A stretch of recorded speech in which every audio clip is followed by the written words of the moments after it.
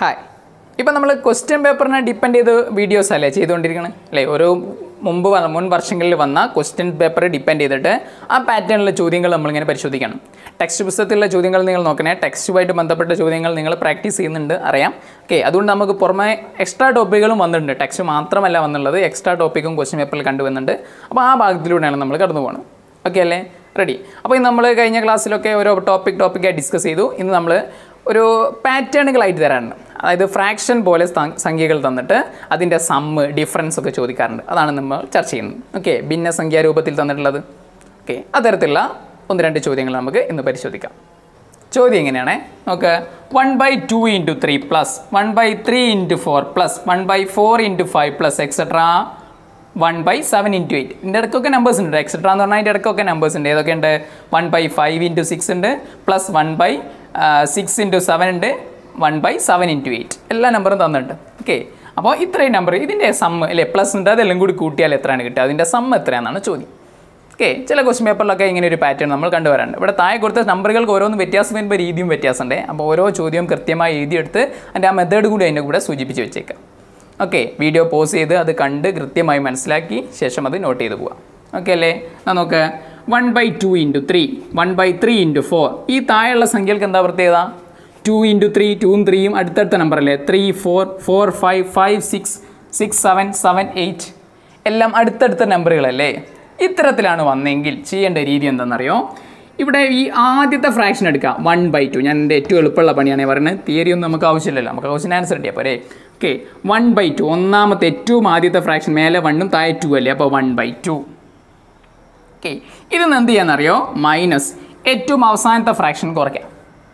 Okay, എത്ര അവസാനത്തെ ആരാ? 1/8. ഏറ്റവും വലിയ നമ്പർ എന്നർത്ഥം, ഏറ്റവും വലിയ നമ്പർ. അപ്പോൾ 1/8. ഓക്കെ, താഴെ ഏറ്റവും വലിയ നമ്പറാണ്, വലിയ ഫ്രാക്ഷൻ എന്നല്ല. ഓക്കെ, 1/ താഴെ ഏറ്റവും വലിയ നമ്പർ 1/8. അപ്പോൾ 1/2 മൈനസ് 1/8 ചെയ്താൽ മതി എന്നർത്ഥം. ഓക്കെ, അതായിരിക്കും ഇതിൻ്റെ ആൻസർ. എന്താ ചെയ്തത്? നമ്മൾ ഏറ്റവും ചെറിയ നമ്പർ നോക്കി 2 ആണ്, അപ്പോൾ 1/2 എന്ന് എഴുതി. അവസാനത്തെ ഏറ്റവും വലിയ നമ്പറും നമ്മളെടുത്തു, അതിന് 1/8 എന്ന് എഴുതി. അപ്പോൾ 1/2 മൈനസ് 1/8. ഓക്കെ, അപ്പോൾ ഇത് ചെയ്ത് കണ്ടുപിടിച്ചാൽ അതായിരിക്കും അതിൻ്റെ ഉത്തരം. വളരെ എളുപ്പമല്ലേ? ഓക്കെ, കാണുമ്പോൾ കുറേ ആഡ് ചെയ്യാണ്ടെന്ന് തോന്നും. നമ്മൾ സാധാരണ ചെയ്യൽ എന്താ? ഡിനോമിനേറ്റർ സെയിം ആക്കിയിട്ട് ആഡ് ചെയ്യലൊക്കെയാണ്. അപ്പോൾ അത്ര ഒന്നും പോകണ്ട. ഇനി വേണേൽ ഒന്നുകൂടി സിംപ്ലിഫൈ ആക്കാം. ശരിയാണ്, ഇത് പറഞ്ഞപ്പോൾ എൻ്റെ മനസ്സിലേക്ക് അങ്ങനെ ഒരു ചിന്ത തോന്നി. ഒന്നുകൂടി സിംപ്ലിഫൈ ആക്കാം. ഓക്കെ, ഇങ്ങനെ ചെയ്യുന്നതിന് പകരം വേണമെങ്കിൽ ഒരു മാർഗ്ഗം കൂടിയുണ്ട്. ഇത് ചെയ്യാൻ നിങ്ങൾക്കറിയാലോ. ഇതെങ്ങനെ ചെയ്യാം? ക്രോസ് മൾട്ടിപ്ലൈ ചെയ്യും അല്ലേ? അങ്ങനെ ക്രോസ് മൾട്ടിപ്ലൈ ചെയ്യാം. 8 1 × 8 അല്ലേ? ഇവിടെ നിന്ന് ഇങ്ങോട്ട് മൾട്ടിപ്ലൈ ചെയ്യും. അപ്പോൾ 1 × 8 8 ആണ്. മൈനസ് ഇനി ഇവിടെ നിന്ന് അങ്ങോട്ട് ക്രോസ് ചെയ്യും. 2 × 1 2 ഡിവൈഡഡ് ബൈ താഴെ നേർക്കേറെ മൾട്ടിപ്ലൈ ചെയ്യും. 2 × 8 16 2 × 8. ഓക്കെ, അതായത് 8 - 2 എന്ന് പറഞ്ഞാൽ എത്രയാണ്? 6/2 × 8 എന്ന് പറഞ്ഞാൽ 16 6/16. ചിലപ്പോൾ ഇതിൻ്റെ സിംപ്ലിഫൈഡ് ഫോർമാറ്റ് ആയിരിക്കും ക്വസ്റ്റ്യൻ പേപ്പറിൽ ഉണ്ടാവുക. 6/16 ലഘൂകരിക്കാമല്ലോ അല്ലടാ. മേലെയും താഴെയും ചെറുതാക്കാം. എങ്ങനെ ഇതാണെങ്കിൽ 6നെ 2 കൊണ്ട് ഹരിച്ചാൽ 3/, 16നെ 2 കൊണ്ട് ഹരിച്ചാൽ എത്ര കിട്ടും? 8 3/8. ഇതിലേതെങ്കിലും ഒന്നാ ക്വസ്റ്റ്യൻ പേപ്പറിൽ ഉണ്ടാവും. ഒന്നെങ്കിൽ 6/16 ഉണ്ടാവും, അല്ലെങ്കിൽ 3/8 ഉണ്ടാവും. ഓക്കെ അല്ലേ? അപ്പോൾ ഈ സ്റ്റെപ്പ് കണ്ടപ്പോൾ എനിക്കൊരു പുതിയൊരു മാർഗ്ഗം തോന്നിയത്. ഓക്കെ, ഞാനിങ്ങനെ പറയാൻ ഉദ്ദേശിക്കുന്നത്, പക്ഷേ ഇത് കണ്ടപ്പോൾ എനിക്ക് പുതിയൊരു ഐഡിയ കൂടി തോന്നി. അപ്പോൾ നിങ്ങളിങ്ങനെ ചെയ്ത് നോക്കുമ്പോൾ നിങ്ങളുടെ മനസ്സിൽ പുതിയ ഡെവലപ്മെൻറ്റ് ഉണ്ടാവുന്ന അർത്ഥം. അപ്പോൾ ഇപ്പോൾ 1/2 മൈനസ് 1/8 അല്ലേ നമ്മൾ ചെയ്ത്. അപ്പോൾ അതിന് പകരം ഈ സ്റ്റെപ്പ് ഡയറക്റ്റ് ചെയ്തു. ഇവിടെ ഈ 8ഉം 2 ഒക്കെ നമ്മളെ കയ്യിലുള്ള നമ്പേഴ്സ് അല്ലേ? ഓക്കെ, അങ്ങനെ കൂടെ ചെയ്യാം. അപ്പോൾ ചെയ്യേണ്ട രീതി ഇങ്ങനെ നിങ്ങൾ കഴിഞ്ഞാൽ ഏറ്റവും ചെറിയ നമ്പർ എത്രയാണെന്ന് നോക്കാം. ഓക്കെ, നമ്മൾ ഇതേപോലെ പാറ്റേൺ തന്നല്ലേ ഉണ്ടാവുക. അതിൽ ഏറ്റവും ചെറിയ നമ്പർ 2 അല്ലേ? ഏറ്റവും വലിയ നമ്പറോ 8. ഡിനോമിനേറ്ററിലാണേ. ന്യൂമറേറ്റർ എല്ലാം 1 അല്ലേ? അയാൾ നമ്മൾ നോക്കുന്നേ ഇല്ല. ഓക്കെ, ഡിനോമിനേറ്ററിൽ ഏറ്റവും ചെറിയ നമ്പർ 2 ആണ്, ഏറ്റവും വലിയ നമ്പർ 8 ആണ്. അപ്പോൾ അതിൻ്റെ ഡിഫറൻസ് അല്ലേ ഇവിടെ എഴുതി നോക്കണം? 8 - 2. അപ്പോൾ ഇതാണ് ഏറ്റവും വലിയ നമ്പർ, ഏറ്റവും ചെറിയ നമ്പർ 2 ആണ്. അപ്പോൾ വലുതെന്ന് ചെറുത് കുറച്ചു, അതാണ് മേലെ എഴുതിയത്. 8 - 2 ബൈ ഇനി താഴെ എഴുതിയതോ അതിൻ്റെ പ്രൊഡക്റ്റ്. അപ്പോൾ ആകെ നമുക്ക് 2 നമ്പറേ ആവശ്യമുള്ളൂ. ഏറ്റവും ചെറിയ നമ്പർ ഈ കൂട്ടത്തിൽ, ഏറ്റവും വലിയ നമ്പറും. അപ്പോൾ തമ്മിലുള്ള വ്യത്യാസം ഡിഫറൻസ് മേലെ എഴുതുക, താഴെ അതിൻ്റെ പ്രൊഡക്റ്റ് എഴുതുക. ആൻസറായി. അപ്പോൾ 6/16. വാ, എളുപ്പത്തിൽ കിട്ടിയില്ലേ? വളരെ എളുപ്പത്തിൽ കാണാമല്ലേ? ഓക്കെ, അല്ലെങ്കിൽ നമ്മൾ എന്തോരം ചെയ്യണം നോക്കടാ. ഇതിനൊക്കെ ഡിനോമിനേറ്റർ സെയിം ആക്കി ശേഷം ആഡ് ചെയ്യണം. ഓക്കെ, അപ്പോൾ ഇത്തരത്തിലുള്ള പാറ്റേൺ ഒക്കെ ആണെങ്കിൽ ഉറപ്പാണ് അതിൽ എന്തെങ്കിലും ഒരു മാർഗ്ഗം ഉണ്ടാവും. കാരണം 1 മിനിറ്റ് കൊണ്ട് ആ ചോദ്യം വായിച്ച് അതിൻ്റെ കാൽക്കുലേഷൻ ചെയ്ത് ആൻസർ കണ്ടുപിടിക്കണ്ടേ? ഓക്കെ അല്ലേ? അപ്പോൾ നിങ്ങൾ ചെയ്ത് കാണുമ്പോൾ ആൻസർ 6/16 ഇതിപ്പോൾ ഓപ്ഷനിൽ ഉണ്ടാവില്ല. അപ്പോൾ തെറ്റിന്ന് വിചാരിക്കരുത്. എന്താണ് ഇതിനെ സിംപ്ലിഫൈ ചെയ്യാം. എന്താണ് ലഘൂകരിക്കുക എന്ന് പറഞ്ഞാൽ മേലെയും താഴെയും ഒരേ സംഖ്യ കൊണ്ട് ഡിവൈഡ് ചെയ്യാം. ഓക്കെ, ഹരിക്കാന്നർത്ഥം. അപ്പോൾ 2ൻ്റെയും പകുതി എടുത്തു. 6ൻ്റെ പകുതി നമുക്ക് എങ്ങനെ എഴുതാം? 3 എന്ന് എഴുതാം. 16ൻ്റെ പകുതി 8 എന്ന് എഴുതാം. ഓക്കെ, അപ്പോൾ 3/8 അതിലുണ്ടാവും. അതുണ്ടോ നോക്കിയാൽ മതി. ഓക്കെ, ഇനി ഇതേ ചോദ്യം തന്നെ നമ്മളെ ബുദ്ധിമുട്ടാക്കാൻ വേണ്ടി അറിയാം. നമ്മൾ ഒന്നുകൂടി ചിന്തിപ്പിക്കാൻ വേണ്ടി മറ്റൊരു തരത്തിലും ചോദിക്കാം. എങ്ങനെയെന്നറിയോ? 1/2 × 3 എന്ന് തരില്ല. അതിന് പകരം 1/6 എന്നിട്ട് ഡയറക്റ്റ് ചോദിക്കും. പ്ലസ് അടുത്ത 1/3 × 4 എന്ന് തരില്ല. അതിന് പകരം 1/12 എന്ന് ചോദിക്കും. 3 × 4 എന്ന് പറഞ്ഞാൽ 12 അല്ലേ? ഇനി അടുത്ത് 1/4 × 5 എന്നുള്ളതിന് പകരം 1/20 എന്ന് ചോദിക്കും. പ്ലസ് എക്സെട്രാ അവസാനം കൊണ്ടുപോയി 1/7 × 8 56 എന്ന് ചോദിക്കും. ഒരേ ചോദ്യം തന്നെ രൂപം അറിയാൻ നോക്കൂ അല്ലേ? 2 × 3 എന്ന് തന്നില്ല, അതിന് പകരം 6 എന്ന് എഴുതി. ഇനി 3 × 4 എന്ന് തന്നില്ല, അതിന് പകരം 12 എന്ന് എഴുതി. 4 × 5 എന്ന് തന്നില്ല, അതിന് പകരം 20 എന്ന് എഴുതി. ഓക്കെ, അപ്പോൾ ഇവിടെ ഒരു കാര്യം നമ്മൾ പ്രത്യേകം പറഞ്ഞു. എന്താണ്? അടുത്തടുത്തുള്ള നമ്പറുകളാവണേ. ഏതെങ്കിലും നമ്പറാണ് ഈ മാർഗം കൊണ്ടുപോയി ചെയ്ത് വെക്കരുത്. താഴെ വരുമ്പോൾ 2 × 3, 3 ഇവിടെ ഉണ്ട്, 3 × 4, 4 × 5 അങ്ങനെ അടുത്തടുത്ത നമ്പറാണെങ്കിൽ മാത്രമേ ഈ മാർഗം ഉപയോഗിക്കാൻ പറ്റുള്ളൂ. ഓക്കെ, ഷോർട്ട് കട്ടുകൾക്ക് അങ്ങനെ ഒരു പ്രശ്നം കൂടി ഉണ്ട്. എന്താണ്? ഓരോന്നിനും മാർഗം ഡിഫറൻ്റ് ആയിരിക്കും. റെഡി അല്ലേ? അപ്പോൾ നോക്ക്, അപ്പോൾ ഈ 1/6 കാണുമ്പോൾ നിങ്ങൾ ഉടൻ ആലോചിക്കണം. ഈ 1/6 ആണെന്ത്? 2 × 3 നമുക്ക് മാറ്റിയതാം. 12നെയോ 3 × 4 എന്ന് മാറ്റിയതാം.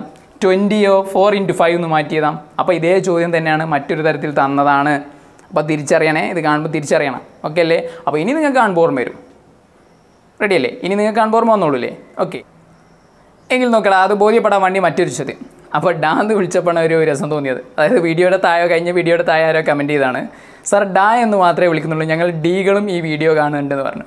അപ്പോൾ ഞാൻ ഇടയ്ക്ക് ഡാഡി എന്നിങ്ങനെ പറയേണ്ടി വരില്ലേ? അപ്പോൾ ഡാ എന്ന് പറഞ്ഞാൽ മനസ്സിലാക്കുക എല്ലാവർക്കും ഉള്ളതാണ് കേട്ടോ. ഓക്കെ, നിങ്ങളെല്ലാവരെയും കോമൺ ആയിട്ട് ഞാൻ വിളിച്ച പേരാണ് ഡാ. അതിനെ ഡിഫൈൻ ചെയ്തു. ഇനി പ്രശ്നമില്ലല്ലോ. ഓക്കെ, എന്നാൽ നോക്കിക്കോ. 1/20 നമ്മൾ പറഞ്ഞ മാർഗം വെച്ച് എന്താണ്? നമുക്ക് അടുത്തടുത്തുള്ള അല്ലേ എന്താണ് കോൺസിക്യൂട്ടീവായ ടേംസിൻ്റെ പ്രൊഡക്റ്റ് ആക്കി മാറ്റി ചെയ്താൽ പറ്റുമോ നോക്കിയാൽ മതി. അപ്പോൾ ഇതിനെ നമ്മൾ എങ്ങനെ ചിന്തിക്കണം? 1/20 എന്ന് പറഞ്ഞാൽ ഉടൻ മനസ്സിലാക്കുക 1/4 × 5 അല്ലടാ, 4 × 5 അല്ലേ 20. ഇനി 30യോ 30 നമുക്ക് 5 × 6 എന്ന് എഴുതാം. ശരിയല്ലേ? പ്ലസ് 42നെയോ 6 × 7 എന്ന് എഴുതാം. പ്ലസ് 1/56നെയോ 1/7 × 8 എന്ന് എഴുതാം അല്ലേ? 7 × 8 56 അല്ലേ? ഇനി 72നെയോ 1/8 × 9 എന്ന് എഴുതാം അല്ലേ? 8 × 9 72 അല്ലേ? ഇനി 1/90യോ 90യെ 9 × 10 എന്ന് എഴുതാം. അപ്പോൾ നമ്മൾ രൂപത്തിലേക്ക് മാറിയില്ലേ? അപ്പോൾ ചോദ്യം ശരിക്കും നോക്കണം എന്നർത്ഥം. വെറുതെ വായിച്ചു പോയി എനിക്കറിയില്ല എന്ന് വിചാരിക്കരുത്. ഓക്കെ, ചോദ്യം ശരിക്കൊന്ന് വായിച്ച് നോക്കാം. റെഡിയല്ലേ? അപ്പോൾ 20യെ 4 × 5 എന്ന് എഴുതി, 30യെ 5 × 6 എന്ന് എഴുതി, 42നെ 6 × 7. നോക്കടാ, അടുത്തടുത്ത നമ്പേഴ്സ് ആയില്ലേ? 4 × 5, 5 × 6, 6 × 7, 7 × 8, 8 × 9, 9 × 10. എല്ലാ നമ്പറും തുടർച്ചയായിട്ട് വേണേ. ഏതെങ്കിലും ഇടയ്ക്ക് മിസ്സിങ് ഉണ്ടെങ്കിലൊന്നും നമ്മളെ മാർഗം ഇത് പറ്റില്ല. ഓക്കെ അല്ലേ? റെഡി. അപ്പോൾ ഇനി എന്തൊക്കെ നമ്മൾ നോക്കേണ്ടത്? ഏറ്റവും ചെറിയ നമ്പർ നോക്കണം 4, ഏറ്റവും വലിയ നമ്പർ നോക്കണം 10 അല്ലേ? നമുക്കത് രണ്ടും മാത്രം മതി. ഇനിയോ ഇതിൻ്റെ തുകയാണ് കാണേണ്ടത്, സമ്മാണ് കാണേണ്ടത്. എന്താ ചെയ്യേണ്ടത്? മേലെ ഈ സംഖ്യകളുടെ വ്യത്യാസം 10 - 4, മേലെ ഡിഫറൻസ് എഴുതുക. വലിയ നമ്പർ ആദ്യം എഴുതണം, 10 - ചെറിയ നമ്പർ എഴുതുക, മേലെ വ്യത്യാസം എഴുതുക. താഴെയോ അതിൻ്റെ പ്രൊഡക്റ്റ് ഗുണനഫലം എഴുതുക. എത്രയാണ്?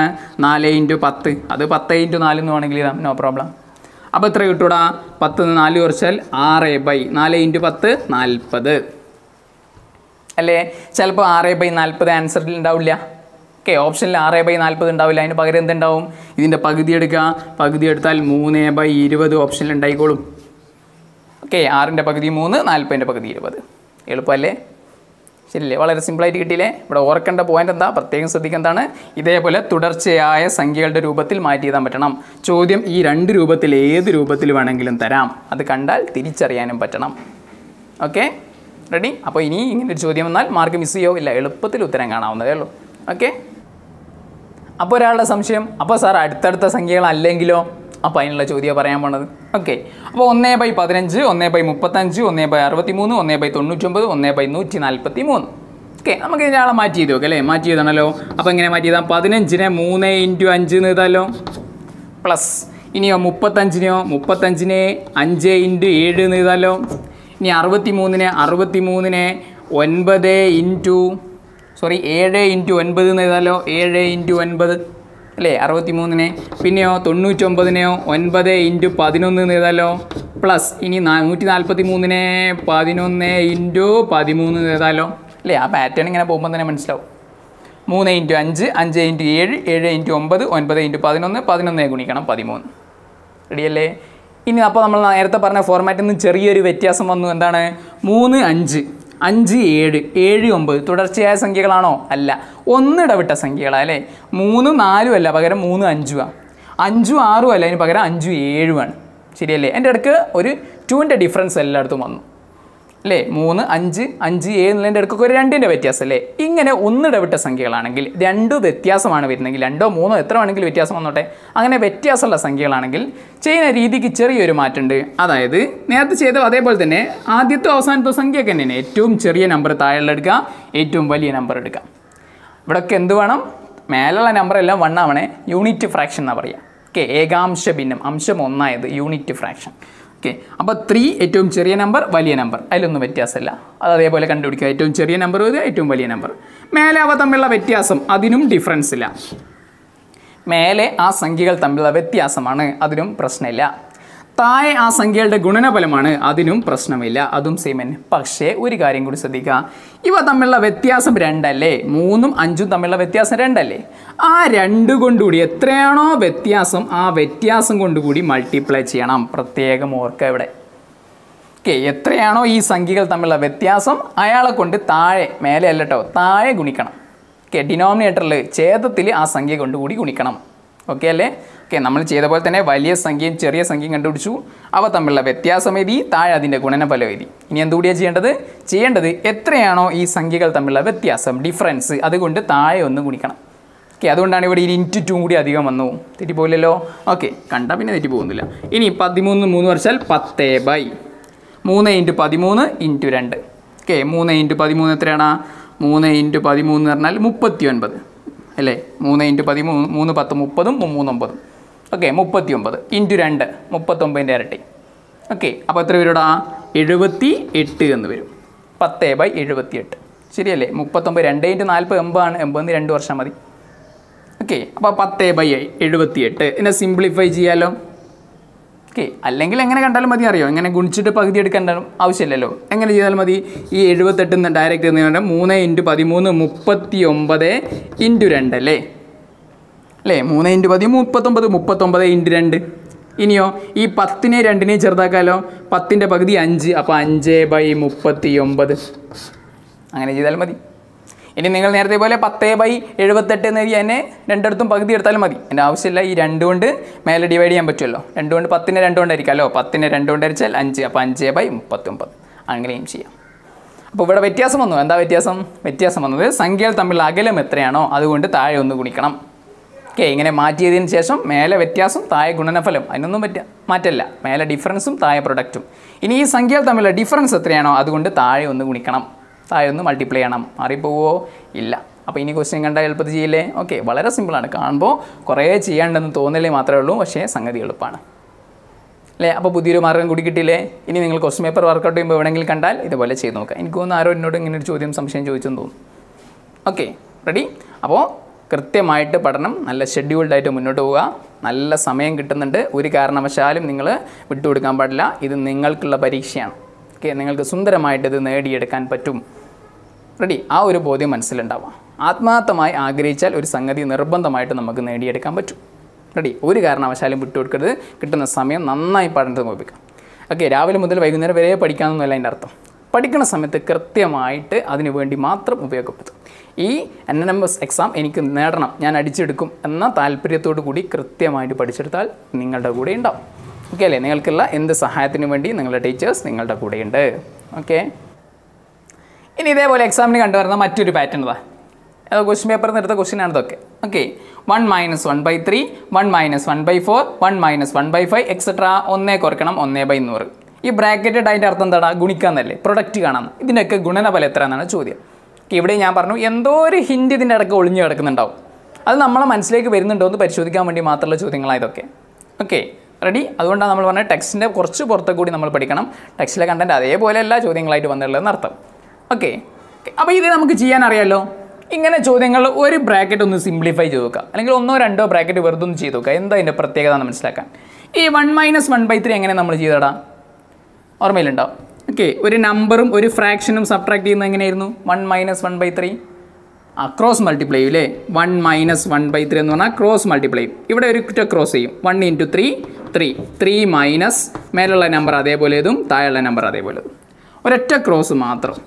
ഓക്കെ, ഈ നിയമം ഒന്ന് ഓർത്ത് വെച്ചേക്കുക. ഇങ്ങനെയാണ് A minus B by C, ഒരു നമ്പറും ഒരു ഫ്രാക്ഷനും. A minus B by C ഇങ്ങനെ ഉണ്ടെങ്കിൽ ചെയ്യേണ്ടത് ഈ എ സി മൾട്ടിപ്ലൈ ചെയ്യുക, എയും സിയും കൂടി ഗുണിക്കുക, എ സി മൈനസ് ബി അതേപോലെ ഇതാ, താഴെ സിയും അതേപോലെ ഇതാ, ഒരു വ്യത്യാസവും ഇതൊന്ന് ഓർത്ത് വെച്ചേക്കണേ. ഓക്കെ, ഒരു നമ്പറും ഒരു ഫ്രാക്ഷനും കുറയ്ക്കുകയാണെങ്കിൽ okay A minus B by C, അതേപോലെയുള്ളത് 1 minus 1/3, ഒരു നമ്പറും ഒരു ഭിന്നസംഖ്യയും. അത് ചെയ്യണ രീതിയാണ് ഇവിടെ പറഞ്ഞത്.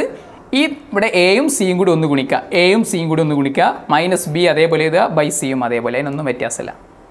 ഓക്കെ, അപ്പോൾ അതേപോലെ ഇവിടെ ചെയ്യാമല്ലോ.